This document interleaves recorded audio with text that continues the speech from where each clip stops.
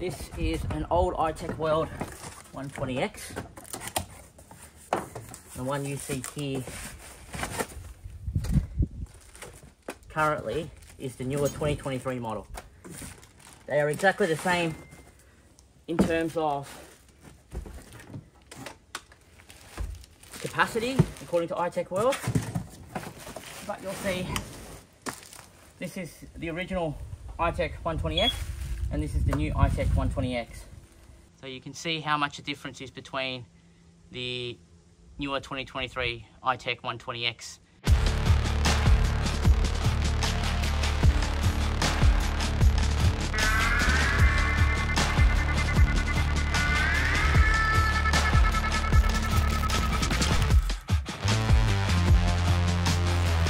Have a look at the difference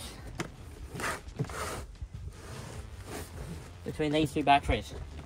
Look at the difference between these two. That is, they're the same capacity, same cells according to ITECH World. If I push this one directly behind that one, look at the difference in length.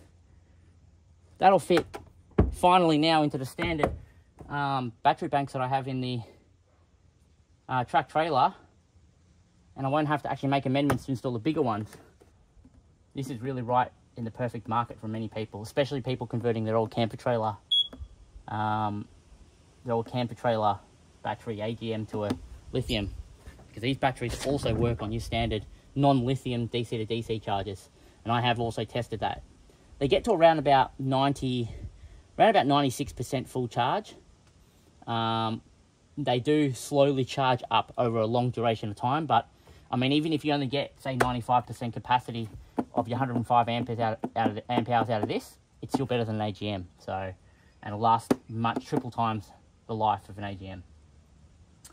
Even if you do discharge them all the way down to, 10%. So, a lot of people say you still shouldn't discharge lithium batteries all the way to zero. That is true. If you discharge them only to 40%, you'll get like 8,000 cycles out of these as rated. Where if you drain these all the way to pretty much almost empty, you'll only get maybe 4,000. But even at 4,000, these batteries are going to last anywhere nearly up to 10 years at that point. So I doubt you'll even have your camper at that point.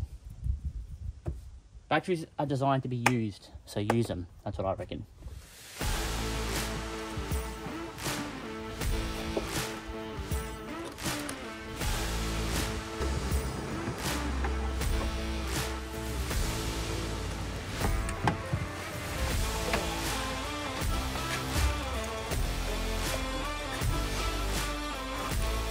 So the battery I had in here was a full river, and these are actually very good American AGM batteries. This is probably only done about maybe 6 or 5 cycles, so it's pretty much brand new. How heavy is an AGM battery? Let's have a look. 30.9 kilos for 105 amp, I think it is. 105 amp hour capacity. That's a lithium. How heavy do you think that is? 10.2. And this has the same 105 amp hour ratings in lithium batteries. It's actually, the AGM was actually 3 times the weight. It's not uncommon knowledge that lithium's are lighter, but when you actually see it in person like this, well, on a camera, but in the actual process of weighing both an AGM, a lithium battery, and actually seeing the weight differences, you don't realise how much of a difference that is. If I had put 2 105 amp hour AGMs in here, that would have been nearly 61 kilos. But I can put 2 of these in, and that's not even, we're not even at the weight of a single AGM, so you can see the benefits in that already. A cable to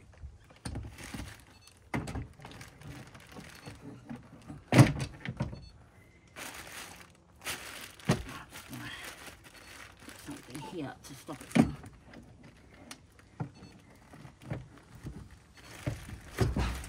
Yeah, so this fit in perfectly. Smashing stuff down there. This actually fit in quite well, actually. It's actually smaller than the the AGM that was in here. So I'll show you. You guys can see a bit of a gap here now, and there's a bit of a gap over. I don't know if you guys can really see that. It's a bit dark, but there's also a gap there along the old brackets. Normally, if you wanted to get the old battery in here, you would have had to cut these brackets to get it in. With the new ones, you've actually got that much play on each side, and the terminals can't push up and contact because there's a stopping platform there. So what I'll actually do is put some foam in here, probably from the boxes I'll transport it in, to give it a bit of space, and that'll be it.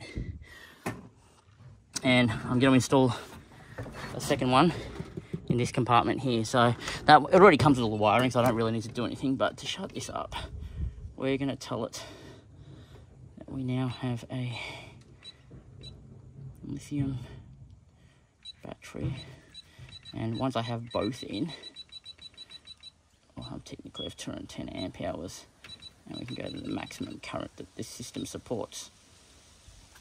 Lithium 210, 30 amp hours. Yep. And now it'll calibrate the new battery percentage once it does a full charge. So I'll recharge everything once we've got both batteries in.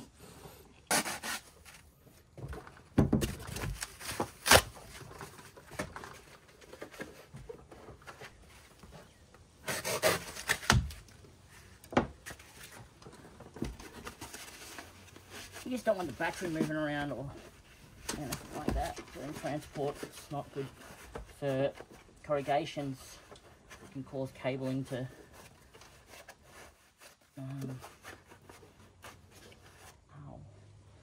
it can cause cabling to rub against stuff and then create short circuits. Possibility of it rubbing. If it did have issues, I would have probably seen it on top of the AGM. But the batteries are different sizes, so like physical dimensions. Oops, I just turned the heat on.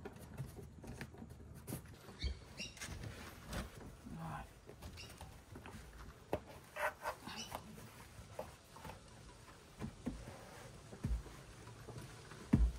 Pretty much that's done. My wife bought some of this stuff which we've been using to put on the ground of things in the cupboard, but I think I can use this to provide some padding on the bottom, because this side doesn't actually have a mat. Like so, it doesn't have to be perfect. Not really super concerned. And if I follow the same process as the other battery, it should technically go in that way. Not too worried about the other side, because the other side actually had a battery on and I didn't have those terminals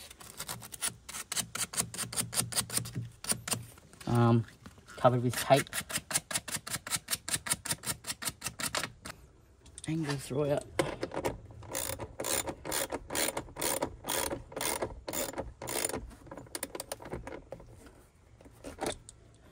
Again, not too tight.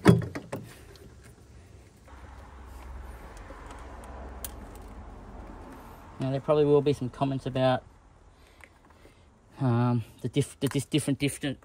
let me try again. There might be comments about differences between the cable length to the inverter and all that might come up. I have thought about all that. For that reason, I ran the same amount of length on the other side looped around.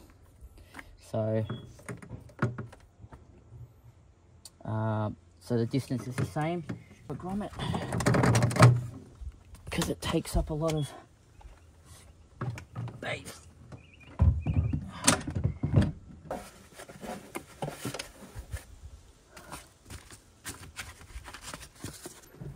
Got some material that can go over the top. Probably should put the grommet back in. Hopefully I've left enough room around everything to get said grommet back in. That would be Not funny, but amusing if I didn't. Look how perfect that fits around the battery. So there you go. There's a battery that fits the T-round. It's a direct upgrade with no modifications needed to the